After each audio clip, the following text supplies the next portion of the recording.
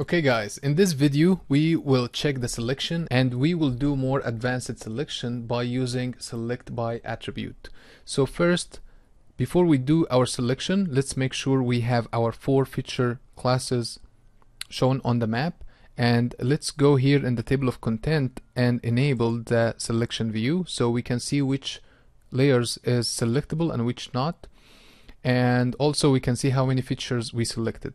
Then we are going to go here and select features, and we have some options here. The regular selection by select by rectangle. By clicking here you can draw a rectangle on the map and it will select any features inside this rectangle.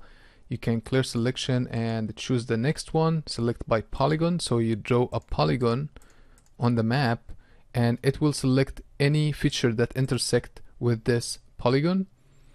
And select by lasso, and lasso you can have a freehand polygon that will select anything inside this polygon, and select by circle where you can draw a circle and anything inside this circle will be selected for you.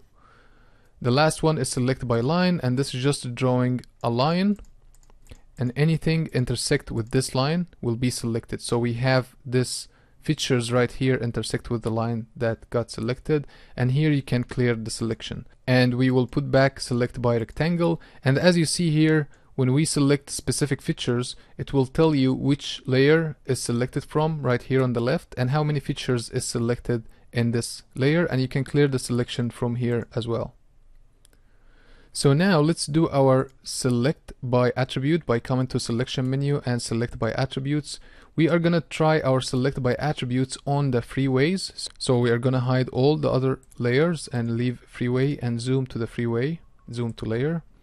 And we make sure that we choose freeways from here.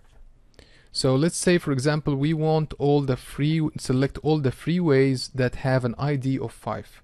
So we are gonna double click on the field name right here. It's gonna show up on the bottom right here, and here it just generates or combine your query. So here I double click on this field name, it show up right here, and if I want to know the values that I have for the freeway ID, I say get unique values. Get unique values will give me all the values in this field. So if I come here and open the attribute table, you will see that the freeway ID have this values, and this is the values that showing up here. So it helped me instead of typing it just to select it from here. So let's close the attribute table and say I want the freeway ID that is equal to 10.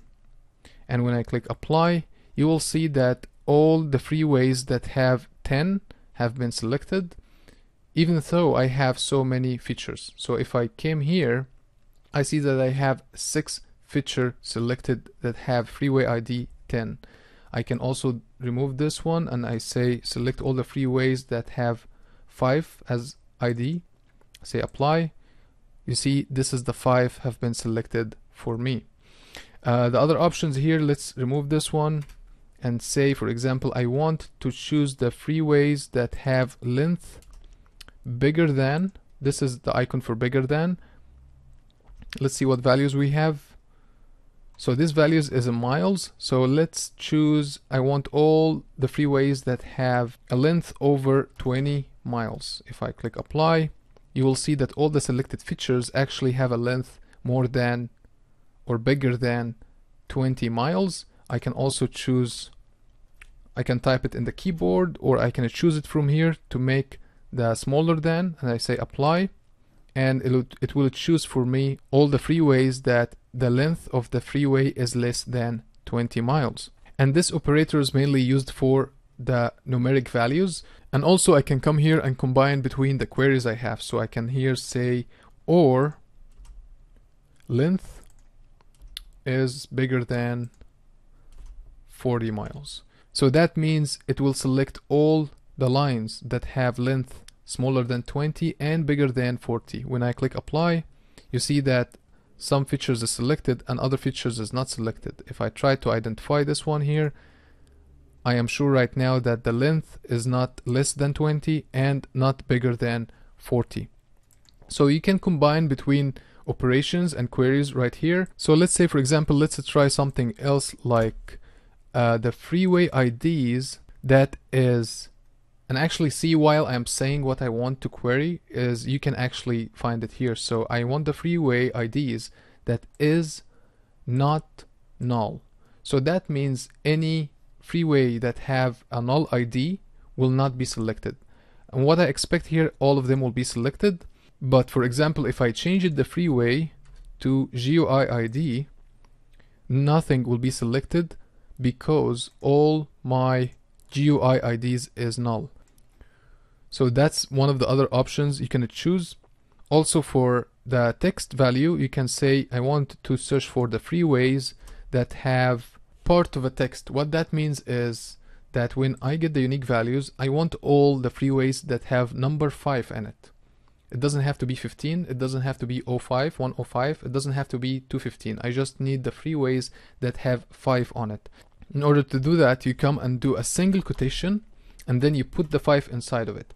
But before you click apply, you need to define if you want the query to run on the values that have 5 at the end, or 5 in the beginning of the text, or 5 anywhere in the text. So if, for example, if I'm going to choose that I want to search for the freeway IDs that have 5 at the end of the text, I put %sign in the beginning before the 5. I say apply, and now all the selected features is the one that ends with 5, like 105 or 15. So if I open the attribute table here, I will see that all the freeways that have been selected is ending with 5, like 105 or 15 or 215 or 405. So now let's try to search for the freeway IDs that start with 5. So we are going to put the percentage symbol at the end. I'll say apply. Now it shows only the freeways that starts with 5, and we only have the 5 freeway that start with 5. If I want to search for the freeway IDs that have 5 anywhere in the text, we just put %sign before the 5 and after the 5, and when I click apply, it will select all the features that have 5 in it, like 105, 15 or 215 or 5 or 405. So let's try this one more time because I know it's a little bit confusing. So let's go back here and let's do the selection on the counties. Let's zoom back a little bit, clear the selection, zoom to the counties, enable the labels so we can see the names of the counties, and let's come here and say I want to see all the counties names that contain the letter S inside of it. So we can come here and say like, single quotation, and then percentage symbol, type S, another percentage symbol, and single quotation, and say apply. So it did select for me the feature classes that have S in it, but as you see here, Santa Barbara is not selected because we entered a lowercase s. So let's make it an uppercase S and click apply. You will see that all the features that have uppercase S inside of it have been selected. We can do also try to do I want all the features that is starting with S. Will apply. So as you see here, all the features that have S in the beginning of it have been selected. And just to make more sure, let's open our attribute table again. You will see that San Diego have been selected, Santa Barbara, San Luis, and San Bernardino. So this is the features that start with uppercase S have been selected by using the like and the percentage symbol. And that's how you use select by attribute. So you can try to play with this queries and see what you can do with it. How can you combine different queries to create your selection? And also at the bottom here you can click clear to clear the options, and verify is used to make sure that this query is valid before you click apply. So for example, if I said county name and I type something wrong and I said verify, it will give me an error, tell me that we cannot find values because this is not a valid expression. But if I make my expression right by writing equal get unique value kern, I say verify, it will tell me this expression successfully verified. So that means when I click apply, I am sure that I will get some values. So now when I click verify, it tells me that this expression is valid. and that means that when I click apply, it's not going to give me any error. Help will open the help menu for you with how to use the SQL expressions inside Select By Attribute, so you can read this information right here, so it can help you to understand how to combine and create your queries.